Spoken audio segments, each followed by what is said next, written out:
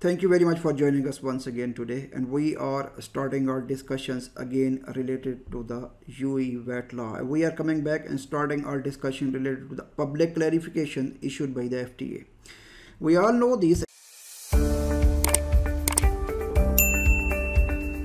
as of today 24 public clarification has been issued.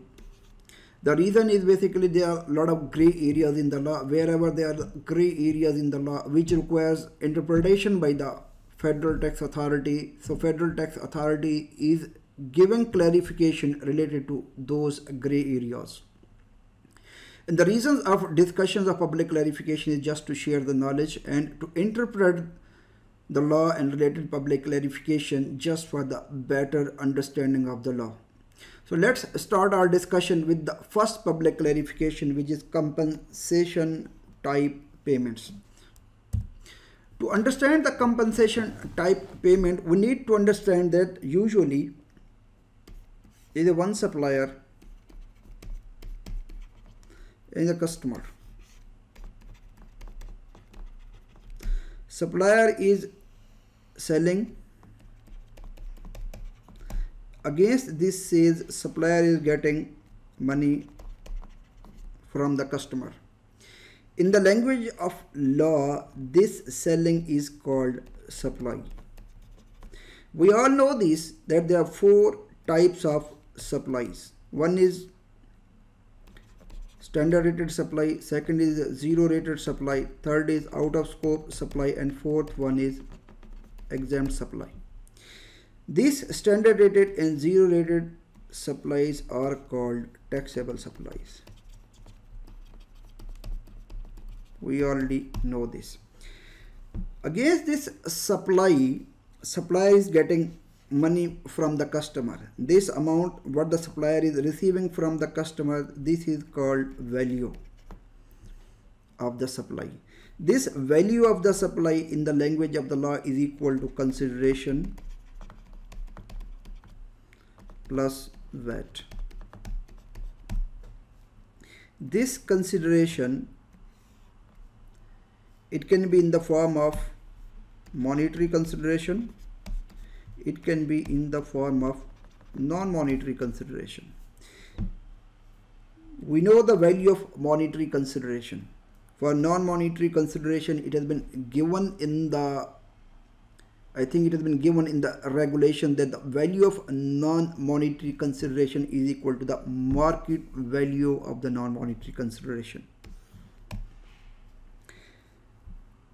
Now, as we discussed, there are two strings, two legs. One is a sale, second is a consideration. Whenever supplier is supplying anything and supplier is not getting any consideration, we need to look into this. This is the taxable supply, exempt supply, or out of the scope supply. If this is exempt supply, FTA will not ask any question. You are supplying exempt supply, you are not getting any consideration, FTA don't have any problem. Whenever you are supplying any out of the scope supply and you are not getting any consideration, might be FTA will not ask any question because there is no tax on the out of the scope supply. Ultimately, FTA is not losing any amount. Here there will not be any problem.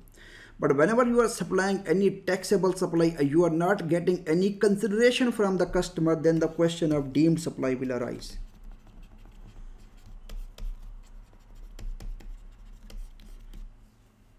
This question of deemed supply, we all know this.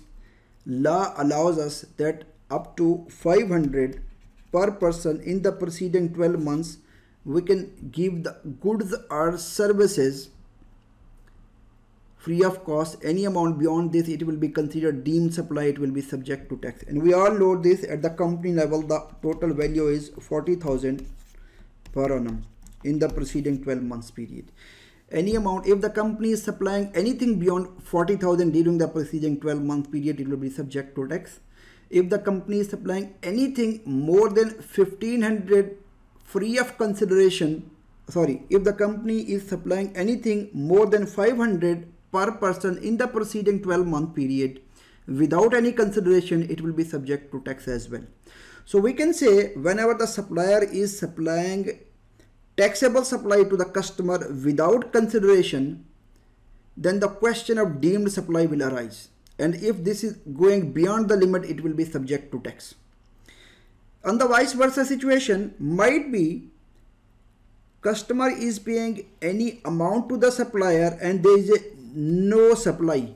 If the customer is paying any amount to the supplier without any taxable supply or without any supply, so straightforward, this will be out of the scope of the law. It will not be considered a taxable supply. The reason is there no taxable supply against which this amount is being paid to the supplier. We need to understand that if the supplier is supplying anything to the customer free of cost, the question of deemed supply will arise. Anything beyond the limit of deemed supply, it will be subject to tax. And if the customer is paying any consideration to the supplier without getting any supply, it will not be subject to tax. So this is the crux of this public clarification. It has been clearly said in the public clarification, and the nutshell they said in case there is no supply and any consideration which is being paid by the customer to the supplier, it will not be considered taxable supply. This transaction will not be subject to tax. The reason of implementation of this public clarification, the reason of introduction of this public clarification is businesses usually make payments to compensate each other for any loss, omissions or wrongdoing. Now the question arises whether the VAT is due on such payments or not. General rule is if the payment is not consideration for the supply, no VAT is due on the payment. We have just discussed if there is no supply and payment is being made from the customer to the supplier, then there will not be any VAT on such transaction. And this general rule has foundation. This general rule based upon the Article 2 of VAT law, and Article 2 of the VAT law says every taxable supply or deemed supply will be subject to tax. They said the tax shall be imposed on the taxable supply and deemed supply. Now the question arises, what is taxable supply? Taxable supply is supply of goods and services for consideration. If the goods or services are being supplied against the consideration, then it will be subject to tax. If the goods or services are being supplied without consideration, then the question of deemed supply will arise. If the consideration is there without any supply of the goods and services, the amount will not be subject to tax. The question of whether or not a payment is a consideration for its supply is a matter of fact. Typically, it requires taxable to consider the underlying arrangements, what type of arrangement has been made in between the supplier, in between the customer. Based upon these arrangements, we will be able to decide the supply exists or not. If supply exists, then we will assess the next step will be to assess the taxability of the supply. In this public clarification, they have classified the whole public clarification into the 4 different sections. The first section is contractual payment to compensate for loss compensation. Second is settlement of dispute. Third is fine or penalty. Fourth one is damaged goods. These 4 categories has been introduced in this public clarification, and we will discuss each section one by one. Contractual payment to compensate for loss. An example of such a compensatory payments are liquidated damages. Liquidated damages are predetermined amount. If the amount is predetermined, definitely the VAT impact would have been taken earlier. So I said any contractual payment to compensate for loss. If this is a compensation for a loss like early termination of a contract or late performance, these are the out of the scope of VAT because these are the compensation for the loss of earnings. But they said in case hotel guest is cancelling the booking, and for this cancelling hotel guest is paying some penalty to the hotel, So they said it will not be considered a compensation for loss, but it will be considered a cession of a right, because the right was given to the guest to stay in the hotel. Later on he is cancelling the rights. Against this cancellation, a guest is paying penalty to the hotel. So it will be considered supply, it will be subject to tax. The next tax, they said payment to settle a dispute. So far as payment to settle a dispute is concerned, therefore VAT treatment, we need to consider the reason behind this. What are the reasons behind this? What are the reasons of dispute and how it is being settled? We need to consider all these arrangements. So if the payment is to enforce a contractual term, there something was agreed in between the parties and action is being taken to enforce the contractual term, then they say it will be considered supply, it will be subject to tax.